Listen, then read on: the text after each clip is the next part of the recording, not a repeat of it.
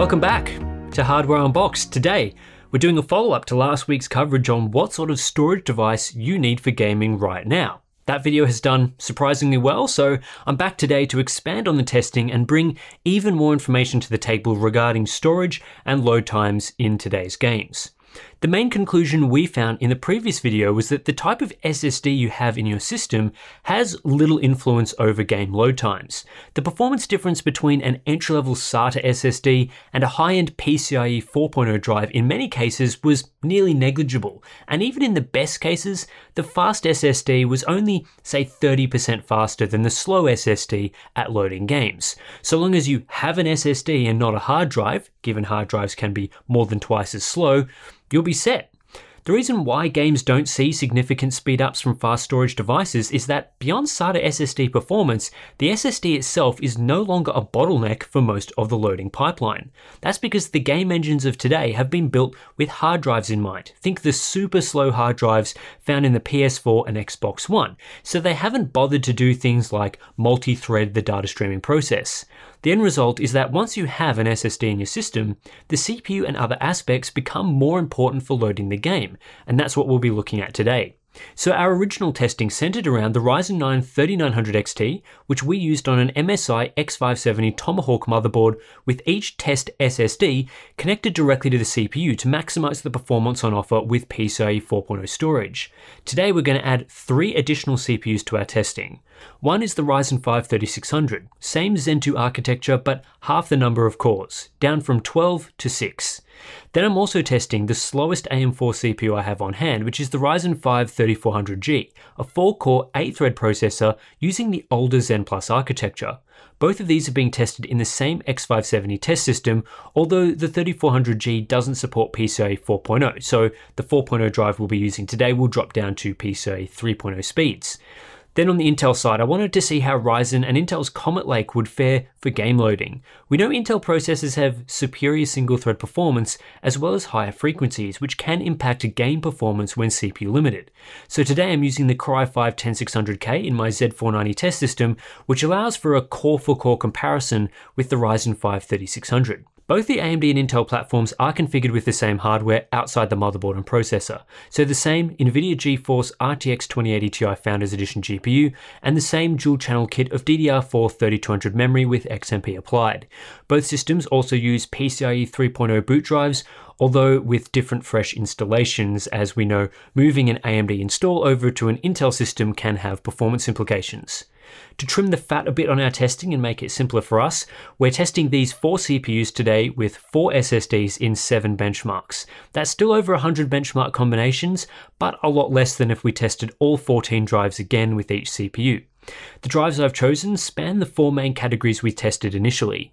The Corsair Force MP600 1TB is our PCIe 4.0 drive, although only 2 of the 4 CPUs support PCIe 4.0.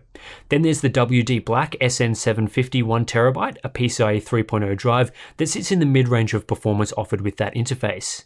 Our SATA drive is the Samsung 870 QVO 8TB, a great choice for high storage capacity.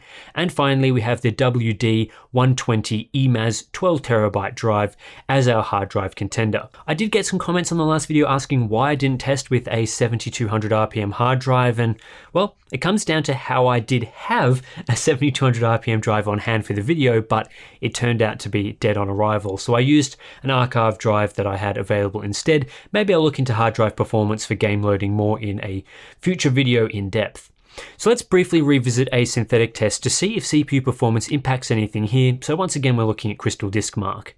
For sequential reads, the main difference you'll see here is that for PCIe 4.0 drives, having a PCIe 4.0 enabled platform does deliver higher performance as you'd expect.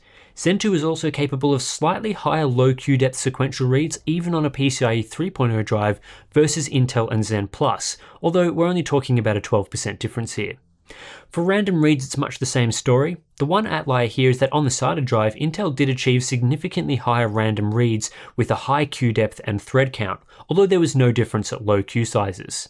Then for sequential writes, most of the time performance is the same between each platform with a slight edge to AMD, whereas for random writes, there can be quite a performance gain with AMD over Intel with the PCIe drives. But as we've seen, synthetic performance doesn't translate well to real-world gaming performance. So let's look at some games. Horizon Zero Dawn was a title that did see some impact to load times based on the drive you were using, with fast drives being up to 30% faster than the slowest drives. However, what also appears true is that this game likes a fast CPU for loading as well. The Ryzen 9 3900 XT, when using a PCIe SSD, was about 11% faster than the Ryzen 5 3600 and Core i5 10600K, which delivered similar results. However, all three CPUs were similar when loading off a SATA drive. As expected, Ryzen doesn't benefit from having PCIe 4.0 here either. The big outlier here is the Ryzen 5 3400G. This CPU was noticeably slower for loading into the level compared to the other CPUs, and this scaled across all four storage options. When using PCIe storage, the 3400G was 33% behind the Ryzen 9 3900 XT, taking an additional 9 seconds to load. This CPU is also 24% slower when loading from a SATA SSD and 22% slower loading off a hard drive. To me, this suggests there are parts of loading this game that are fully CPU bound, and on a weaker CPU, this leads to slower loading even when the storage device itself is slow. In this title, it isn't a case where the hard drive ends up bottlenecking the load times overall. Some parts of the load appear storage bound, others CPU bound, so having fast components in both areas is key for loading. In Death Stranding, there was no significant difference in load times between AMD and Intel. Both the 3600 and 10600K loaded the game in approximately 16 seconds from an SSD and 22 seconds from a hard drive, so there's no clear winner here. However, once again, using the Ryzen 5 3400G was noticeably slower. In fact, there was almost a straight 4-second load penalty for this Zen Plus APU versus the other CPUs. 4 seconds slower with an SSD, and 4 seconds slower with a hard drive. Proportionally, the hit is more severe with an SSD, as the SSD itself is faster overall, but there is still a performance loss when loading from a hard drive. The Outer Worlds was an extremely interesting case for AMD versus Intel load times. Performance wasn't too different on Ryzen, even between the Ryzen 5 3400G and the Ryzen 9 3900 XT, with the Zen Plus APU being just a couple of seconds slower. However, loading this game on the Core i5 10600K was significantly slower. In fact, it took over twice as long on Intel compared to AMD, with Intel showing no significant performance gain loading from an SSD versus a hard drive.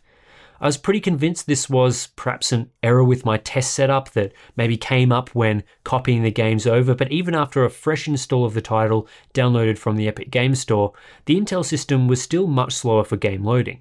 We do know that Ryzen processors tend to be faster core for core than Intel at decompression, but that doesn't explain this discrepancy entirely. Don't have a good answer for what's going on here, but I've quadruple checked the results and it's a bit of an outlier, so let's move on. In Red Dead Redemption 2, I was surprised to see no difference in load times between any of the CPUs tested. There is still that performance gap between hard drive and SSD load times, but the 3400G, which has been slower in every other title so far, holds up just as well as the 10600K or 3900 XT in this game. Given the slow loading times for Red Dead, I was expecting to see more of a CPU limitation here, with the game benefiting from maybe faster single core performance, but that isn't the case. In Assassin's Creed Odyssey, we have another situation where load times are influenced more by the CPU than the storage device outside of loading from a hard drive. There wasn't a whole lot separating AMD and Intel in this benchmark. Whether you choose a Ryzen 5 3600 or Core i5 10600K, there is not much of a difference in load times, while the 3900 XT was a single-digit percentage faster. Given we're talking about just a 1 to 2 second difference, it's pretty negligible. However, the Ryzen 5 3400G was noticeably slower for loading. Like with Horizon Zero Dawn, the 3400G was 34% slower at loading Odyssey off a PCIe SSD compared to the 3900 XT, although this gap shrunk considerably when loading off a much slower hard drive. In a title like this, I'd say adding an extra 10 seconds on the load time is definitely noticeable. Finally, we have Planet Coaster. This is a title where game loading does favour Intel, as does performance in the actual game, because the engine really loves single-thread performance and frequency. When loading our large test park, the 10600K was around 50 seconds faster at loading, which does sound significant on first glance. The overall percentage isn't quite as large sounding though. The 10600K is 13% faster at loading versus the 3600 and just 3% faster than the 3900 XT, but a performance gain is a performance gain, and for those that love playing these sorts of building titles, Intel is the way to go for now. You can see the influence of CPU performance in particular when looking at the 3400G results.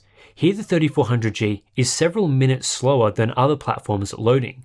While the 3400G takes 8 minutes to load off a SATA SSD, the 10600K loads in just 5 minutes 40 seconds and the 3600 in about 6 minutes 40 seconds.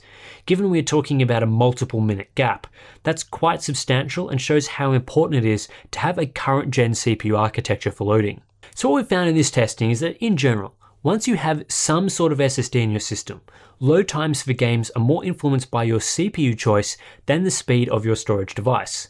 On an entry-level Ryzen 5 3400G system, swapping out a SATA SSD for a PCIe SSD is going to deliver less than a 20% performance gain. In fact, in titles like Horizon Zero Dawn, it's more like 10%, and in other games it could be 0%.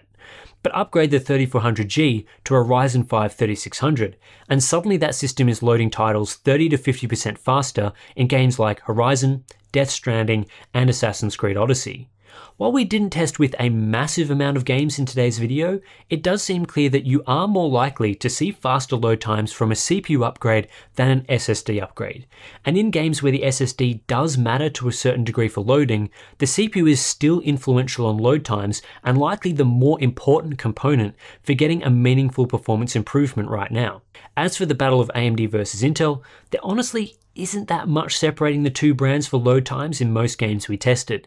The Outer Worlds was much faster on Ryzen, Planet Coaster was faster on Intel, and the rest of the time there was a negligible difference between the Ryzen 5 3600 and Core i5 10600K.